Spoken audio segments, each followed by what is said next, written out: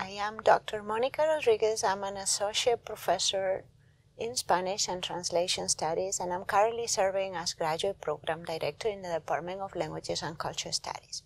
I teach specialized translation at the undergraduate and graduate levels, and I also teach courses in translation project management, computer-assisted translation tools, among others. I am Dr. Paloma Fernandez Sanchez. I'm a senior lecturer and academic advisor of the Spanish programs.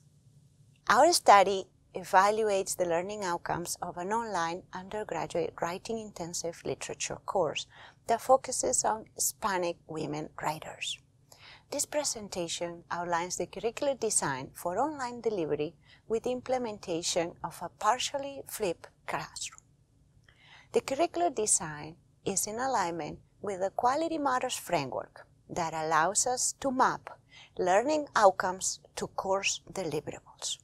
We will discuss the assessment approach that compares the achievement of learning outcomes with student perceptions of their own performance. This presentation will address some of the elements that make this course successful, an approach that could be implemented in other writing-intensive courses, perhaps GENET courses, designed for face-to-face or online delivery. A writing-intensive course on literature is a crucial component of the Spanish curriculum and general education, particularly due to directly transferable skills that are developed when constructing a critical analysis of a text. However, writing assignments can be demanding and challenging for students when redesigned for online delivery. They also tend to have an understanding of what the course is about, different from what course objectives are. Students tend to think that it is about grammar and sentence structure rather than the writing process. Therefore, we develop a flipped classroom methodology with a wide range of low-stakes and high-stakes scaffolded assignments to aid students in developing a more self-directed learning approach. In other words, being in charge of their own learning step by step. We follow the review process suggested by the QM rubric, 8 standards, widely used and regarded at our university. This framework allows us to align specific learning objectives to course assignments. The notion of alignment entails the idea that key elements in the course must work together in order for students to achieve the desirable learning objectives. In what follows, we'll look at how outcomes were measured.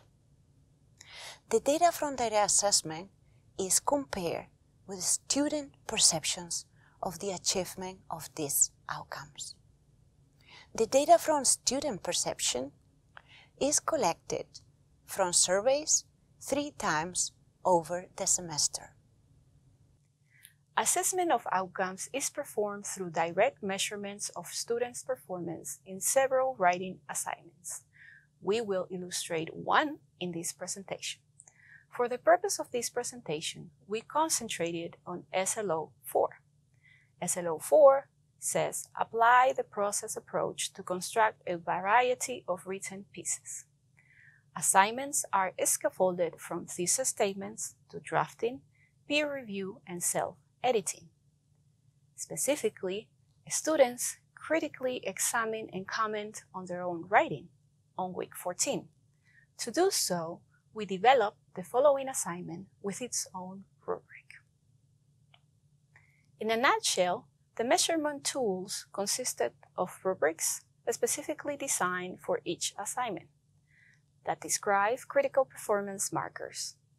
Along with each rubric, there was integrated constructive feedback. Now let us move to results, performance indicator, as well as student perceptions. The assessment of learning outcomes was operationalized by establishing a performance indicator for each learning outcome. Each performance indicator was calculated from an aggregate of assignments. It determined the percentage of students achieving cumulative grades that were higher than the statistical average. The indicator for Learning Outcome 4 is 76.8%.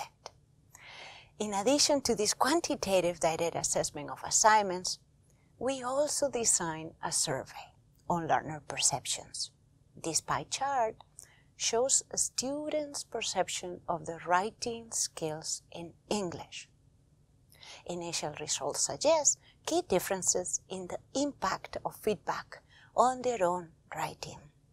Students show at the end of the semester an increased confidence in their self-editing skills and in editing their own writing, from a neutral opinion to a perception of a higher level of agreement. Peer-to-peer interaction through discussion boards and peer reviews contributed to an increase in student autonomy. Data also show that detailed feedback from the instructor, as well as the use of specific detailed rubrics, led to achievement of learning outcomes. Our contribution is specific assessment metrics, particularly a systematic evaluation of learning outcomes that blends direct and explicit alignment between course objectives and assignments while considering student perceptions of their own learning. This approach is valid for any gen ed course or writing intensive course as you see fit. Here is our dissemination of results. We're very grateful to Charlotte for this support. And please don't hesitate to contact us to continue the conversation or for specific templates that we can share on this project. We're here to help. Thank you for your time.